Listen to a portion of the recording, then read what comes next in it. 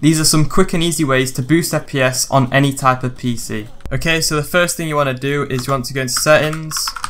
And then first of all we're going to go into system, and then you want to go down to notifications and turn these off unless you use them, but to most people it's just annoying. And then you want to go down to power and sleep and then click on additional power settings. It should take you to this page and you need to click on the high performance option, or some people may have an ultimate performance option, and if you do, you need to click on that. Then you can go to storage, make sure storage sensor's on as it deletes temporary files that may just clog up your PC basically. And also you can go to the temporary files right here. Okay, so I'd recommend you delete the following: Windows Update Cleanup, Recycle Bin, Microsoft Defender Antivirus, and Windows Error Reports. And make sure you do not delete the shader cache as it actually tends to speed up load times. Okay, now you want to go back and then head over to apps.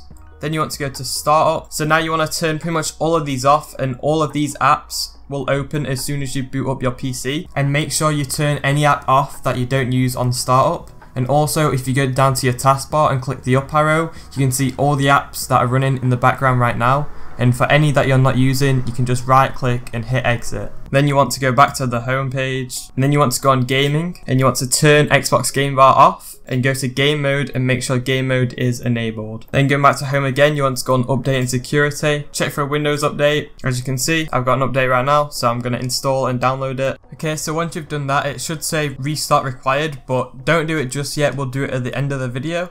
And now what you want to do is go onto delivery optimization, and make sure you turn allow downloads from other PCs off. Okay, now what you want to do is you want to go to this search bar right here and type in graphics settings, and it should pop up right here. And then you want to turn this on, and then when you go down here you can see that I've got like Valorant.exe on like high performance, and this actually tells my graphics card to put more power into running the game. And how you do this is you hit browse. You should be on this page right here. You want to go to where your Valorant is downloaded, or you can type up here Valorant.exe. You can type in Valorant.exe there and follow it through, but all you gotta do is go local disk, program files. You want to scroll down until you see Riot Games, then hit Valorant, live, and then the Valorant application right here. You want to do that, and then options, high performance, save. Now you've done .exe, you want to do the Win64 shipping.exe, and then you want to do the same thing again, is hit browse.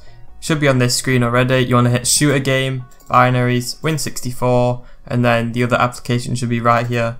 Double click on it, hit options, high performance, save.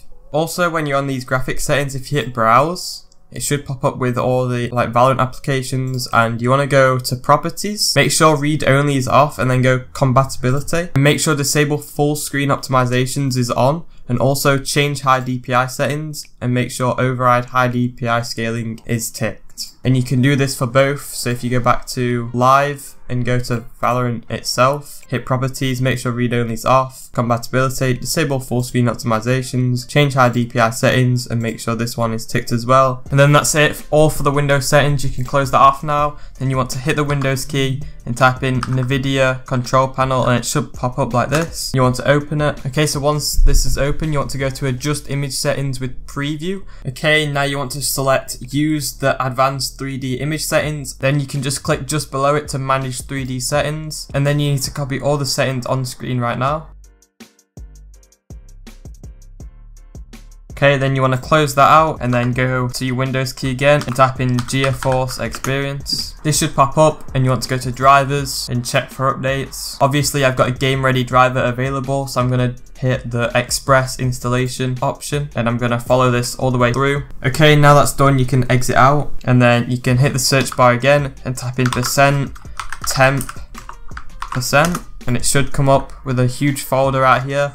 And these are all your temp files, which are just being stored for absolutely no reason. You can just select them all, hold shift and delete all these items. And if something like this pops up, all you've got to do is just hit skip, as them temporary files are actually being used and all the other ones wasn't. So these are everything I'm just using right now. Okay, so now I'm going to boot into Valorant, and I'm going to show you some tips and tricks to boost your FPS. Okay, so first thing we're going to do is go into the graphics settings and make sure your settings look something like this. These settings are the best for FPS, however these are my preferred settings. If your FPS is still bad in game while running 1080p, you can actually lower your resolution down to something like 1280 by 1024, and this lowers the resolution of your game, so it makes it easier for your computer to get more FPS. And yeah, your game would look something like this. I have a full tutorial on it on my YouTube channel that you guys can check out after, and it covers everything on how to get this stretch resolution. It's really good for FPS, and I provide more information in that video, so please check that out. Also, you can cap your FPS at 60 when in the menus, and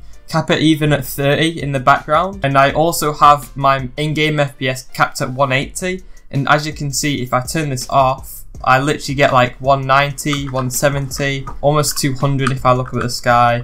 But I get around 200 FPS just in game. So having it at 180 will mean I get hardly no FPS drops. So my game's smooth all the time. So what you guys can do is you can uncap your FPS, just walk around and see what your FPS is at, and then do it like 20 to 30 FPS lower of what you're currently getting. And also for Nvidia Reflex Low Latency, I just leave it on, but you guys can also try on plus boost, but I don't really see a difference. I just leave it on. Okay, just before you restart your PC, if you could please drop a like on the video, it'd be much appreciated. If not, it's been your boy Critical. Peace out.